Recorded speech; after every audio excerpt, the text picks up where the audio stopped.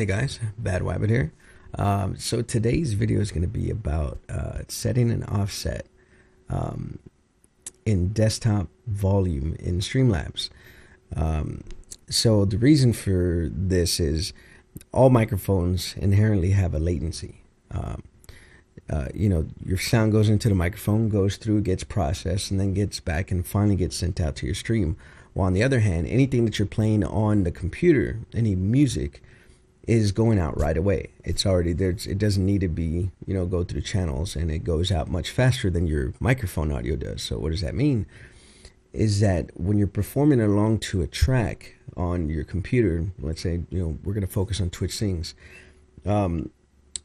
your words to your live audience are going to be behind where they're supposed to be because the desktop audio is already left, but your microphone audio has not left yet because it takes time to get processed. And if you're familiar with Twitch Sings, then you know that you have to adjust the slider to get your words to be on time. But what does that mean for your live performance? You've already performed it live, which means for your audience, they got to listen to it before it was, matched up. And of course, the final product comes out great because you can set the timing. But today, we're going to focus on how to set the timing for your chat as well. And this is very important. If you have not set an offset to your desktop audio, then your audio has been wrong. Let's get into it. And another thing I just want to say, just to kind of put it visually, what we're going to do is ask the desktop audio to leave later, which is what offset is going to do. This is exactly what we're doing. So we're going to tell the desktop audio, hey, I need you to wait, such and such milliseconds, 130 milliseconds, 140 milliseconds. That gives your microphone a chance to leave with the desktop audio together to your live stream. So that's what today's video is about, is how to tell desktop audio to wait. And then we're going to find out what our latency of our microphone is and match that with our desktop audio. So let's do it. Just one more time.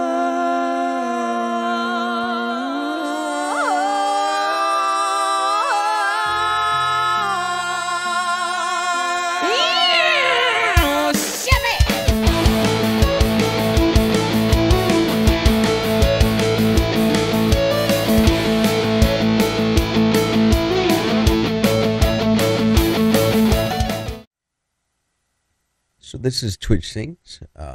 It's an online karaoke program where you can sing either by yourself or with other streamers, or be sang with other streamers as well. So first things first, on Twitch Sings, you're going to want to go over audio. You're going to want to make sure your device is correct, your output device, your input device. Default settings, pretty much all through here. Matter of fact, I'll even okay, I forgot I did that. So we are on default settings. Vocal gate enabled, I guess is default, but I have a noise gate built into my mixer, and we'll go over all that stuff and what it's important and here pretty soon. Video and graphics, of course, you just set up your camera. But today we're going to focus on audio. So let's go ahead and load up a song, and I'm going to show you an example of what we're talking about here. So what I'm going to do is I'm going to go ahead and go to click sync. It's a test track, and I'm going to do this solo, and we're going to go sing. No active camera, not sure. I'm just, like I said, this is just for the purpose of audio. Okay, you're going to clap along to the beat the best you can. And I'm going to fast forward all the way through this so you don't have to watch me clap. But you need to do this, and then I'll meet you at the end of this. And I didn't get any stars. Now, when you hit adjust vocals, mine is set at 273, but if you didn't have any delay, you'd be behind, right? Let's go back up to 273. which, by the way, is okay. Is very normal.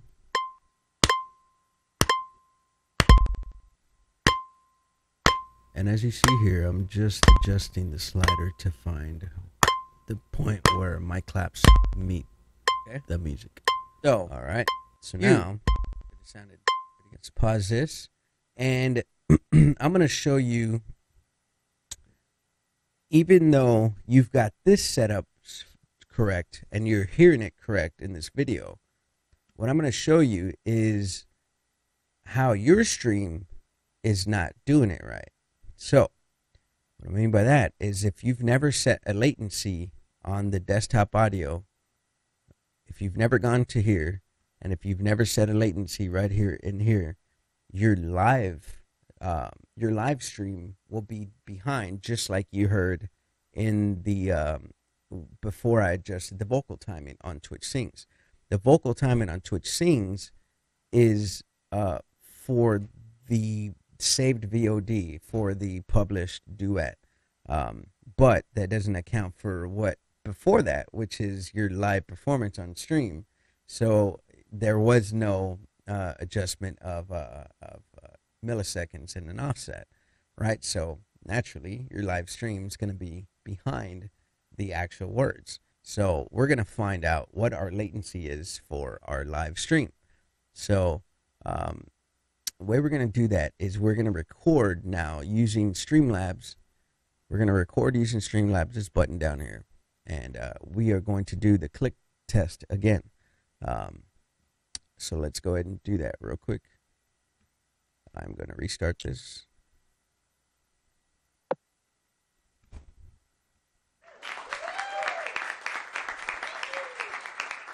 And I'm going to hit record.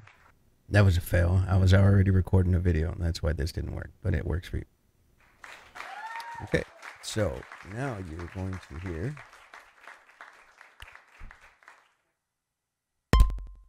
clap, clap, clap, clap, clap, clap, clap, clap, clap, clap, clap, clap, clap, clap.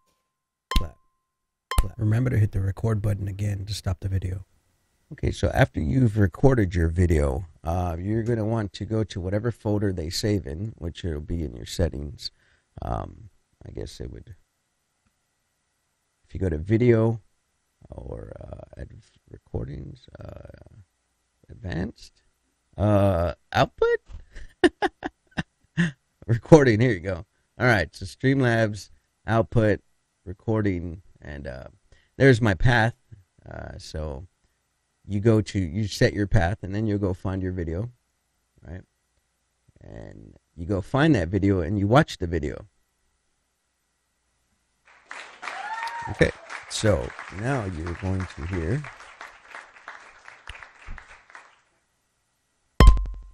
clap, clap, clap, clap, clap.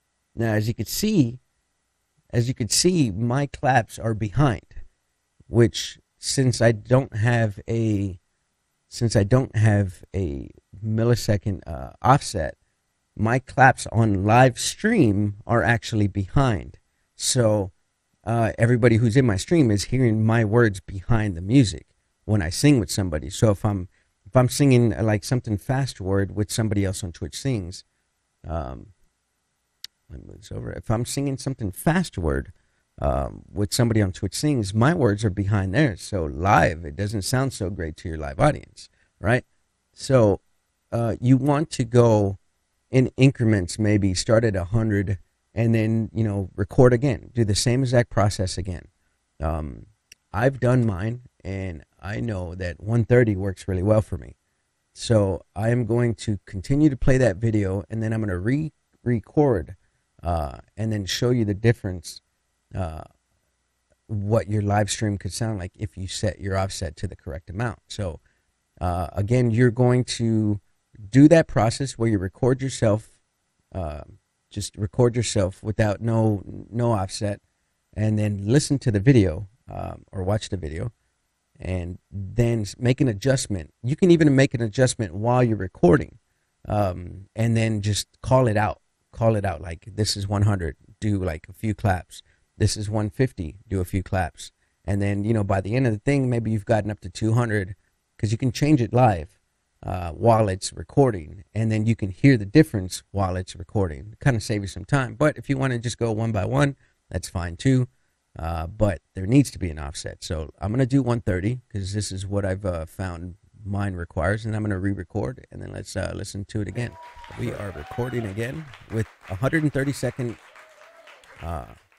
millisecond offset. Clap, clap, clap, clap, clap, clap, clap, clap, clap, clap, clap, clap, clap, clap, clap. Okay, so now we're gonna open up and listen to our second video. Okay, we are recording again with 130 millisecond offset. Clap, clap, clap, clap, clap, clap, clap, clap.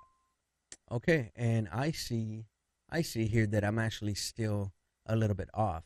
So what I'm going to do is re-record again, and I'm going to add maybe another 20 milliseconds. Clap, clap, clap, clap, clap. Yeah, I think I'm going to add another 20 milliseconds. So I'm going to go up to 150.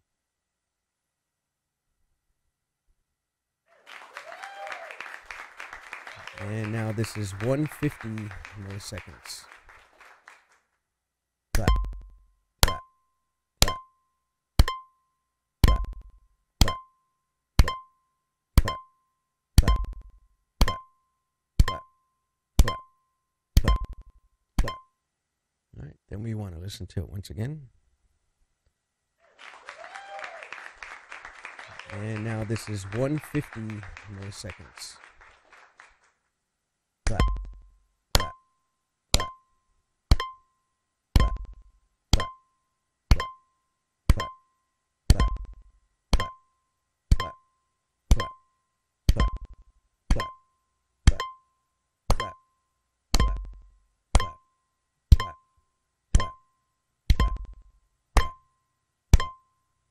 That sounds very, very close to me. I like that. I like 150. I think 150 is going to work for me for live streams. And so mine is going to be set at 150. So, set at 150. I was already ready to go to 170, but 150 seems to work great. And that's how I found what my desktop sync offset needs to be. Now, for those of you who don't have compressors and noise gates, we can go into another video depending on how we do with this one. We'll go into another video about filters and things you can use to adjust your gain. There's a video online about ducking already, and that's how I learned how to do it. So you can look that up. But as you see, sometimes some Twitch Sing songs don't have a lot of volume and don't match other songs that are loud. So I have a filter that I use for gain, and then when I turn it on, the desktop audio becomes much louder in the stream, not in my headphones, in the stream. And, you know, because you can only pump it so much in your headphones, but at least you give the stream a little bit more help. But maybe we'll do another video about that some other day. So now you've learned how to set your offset and why it's important and what difference it actually makes, and it makes a huge difference. You know, if you want the quality of your stream to be, you know, enjoyable, of course, right? You know, you're singing, but you know, no matter how great you are, if you're not in time, I mean, it's just not going to sound so good, right? But of course, the published VODs, the saved duets, I mean, you set your sync there, but you also need to set your sync and in your live stream as well. So hopefully this video helped. For those of you who know me, reach out to me in Discord, and I can answer any further questions. Thank you.